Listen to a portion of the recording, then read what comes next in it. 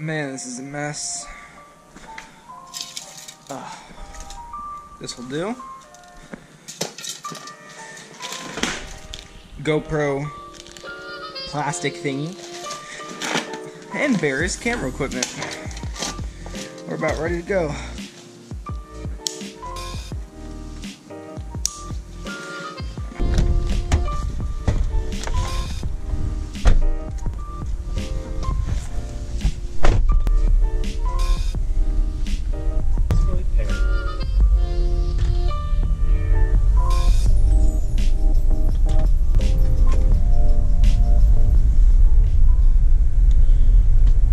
What is up, everybody? Welcome back to another episode. Today we are starting a little bit of a new short series here. Basically, if you guys have checked Instagram in a long time, there is the 1,000 species challenge that myself and 20 other anglers across the country, or across the world I should say, are participating in to try and obviously break 1,000 species before the end of 2021. So I figured that while I chase some of the species around here, I'll make each species like a short episode. So that's what we're going to do today. We're going to be targeting Cutlips Minnow at one of my local creeks that I catch a lot of them at. I don't know if we'll actually catch one, but that's the hope. So see you guys in the water with my fly rod micro fishing setup, and hopefully we catch them. Alright, we've arrived. Just parking in some random neighborhood because there's no parking at the creek.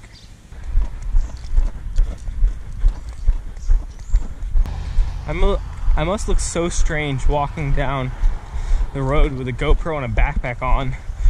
I'm not even holding a fishing rod, so it probably looks really weird.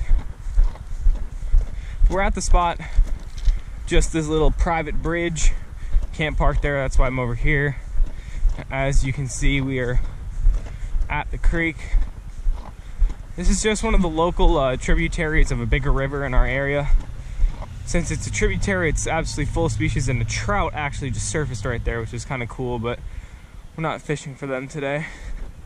Typically the cutlips sit underneath this bridge in the rocks, so that's what we're gonna fish. But so basically, I have no need to buy like an actual 10-car rod for microfishing. I have a 4-piece fly rod, which is really nice because you can use any of the sections you want as a micro little section. So you could use this one for micros.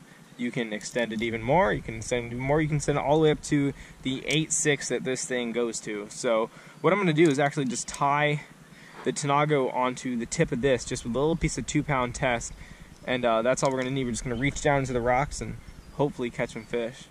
The bait of choice is just some little red worms from Walmart or whatever. Just going to use a tiny piece of them, and that'll be more than enough. We got our Tanago, which you most definitely probably cannot see. I'm going to start off by tying our little 2-pound tippet, whatever you want to call it. And then from there we're going to tie a loop knot onto here so that we could tie our Tanago onto there. Here we go, which you again probably can't see. There's our little uni to uni with 1 pound and 2-pound test. That'll suffice, and don't really need to trim the tag ends.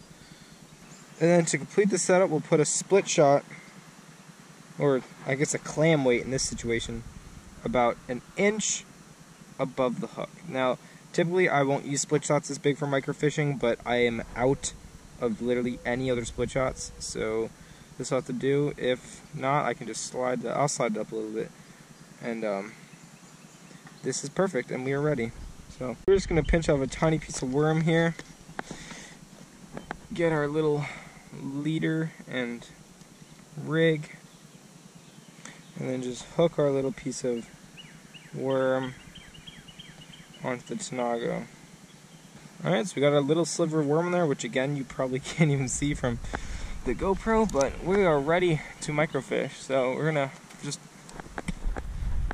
walk over here. This property is protected by video surveillance. Come at me. Oh my gosh, there is a big ass trout right there. There's about like an 18-inch brown just sitting right there. It's crazy. I have my spinning rod in my car, and you know what? I'm gonna get that after this. I'm gonna catch that trout. So we're just gonna dabble. I saw some minnows in the rocks already. We're just gonna dabble this little thingy right in the rocks and see. Damn it! My leader's actually a little too long. All right, we're gonna just dabble it right on the rock here and see. There are a few little creek chubs or something it looks like on the rock. It's kind of hard to tell to see if they're eating it. The rock is literally the same color as the worm. What you want to do is if it's just a little too long, easy. You just bring down the size of your rod just a tad. So that's what we're going to do here. Just going to get in the rocks and see what we can do. See, now we can get down closer, we can see our worm, and we can... Okay, those just look like little dace or something, which won't help us for the challenge. Oh, there's a little red-breast sunfish. Let's see if we can catch him. Oh, dang it, we lost him. The problem with these tiny hooks is they don't really have barbs. They have barbs, but they're just so small, you know? I'm not seeing any Cutlips minnows. It's a little disappointing. But there's a nicer fish right over here. Not really seeing any Cutlips, so I think we're just going to move a little bit. Go to the other side of the bridge.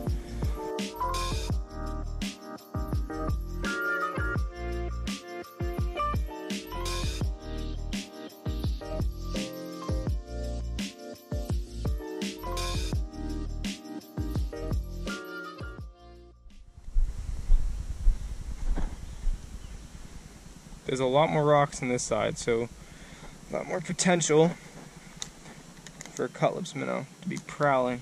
Let's see, there's a lot of shiners right in front of me. There's some glare on the water, making it just a little hard to see. Oh, I see a Cutlips minnow. Alright, hold up. There's a Cutlips minnow in that little rock.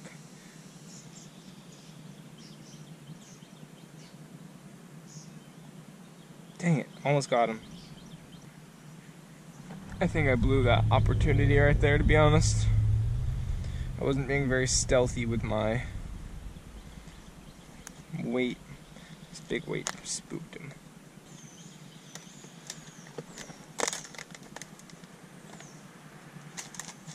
There was a trout, just spooked another one. Can't actually see the fish, but I saw a bunch of dirt shoot off. Alright, let's see. I don't know why they're having such trouble catching these fish. Ugh, so frustrating. People think microfishing is easy, man. It is far from that. Not really sure why they're not eating it.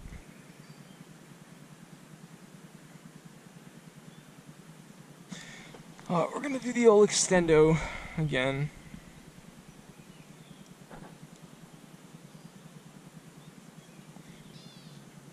Oh, I had one. The trick to microfishing, especially with these tiny tenaga hooks, is you have to be very patient.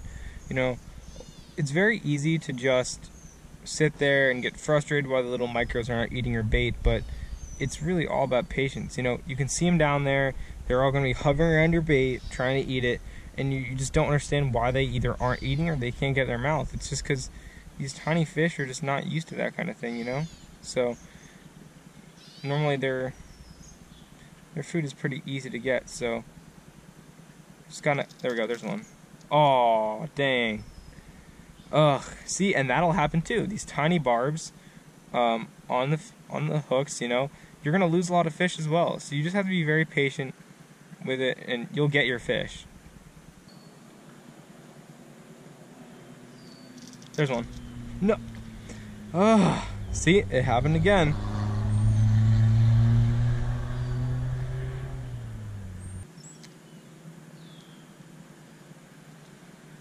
Wow. That's a strange looking Cutlips minnow, isn't it?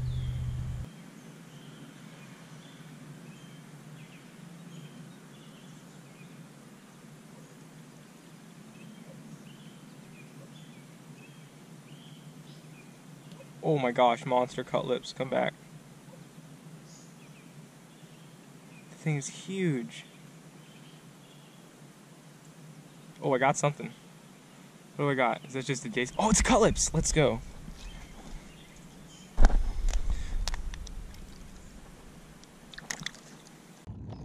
There you go, guys. There's the Exoglossum. Like I said, I forget the exact species name, but he's not too thrilled about being in the little tank, as you can see. Cool little fish.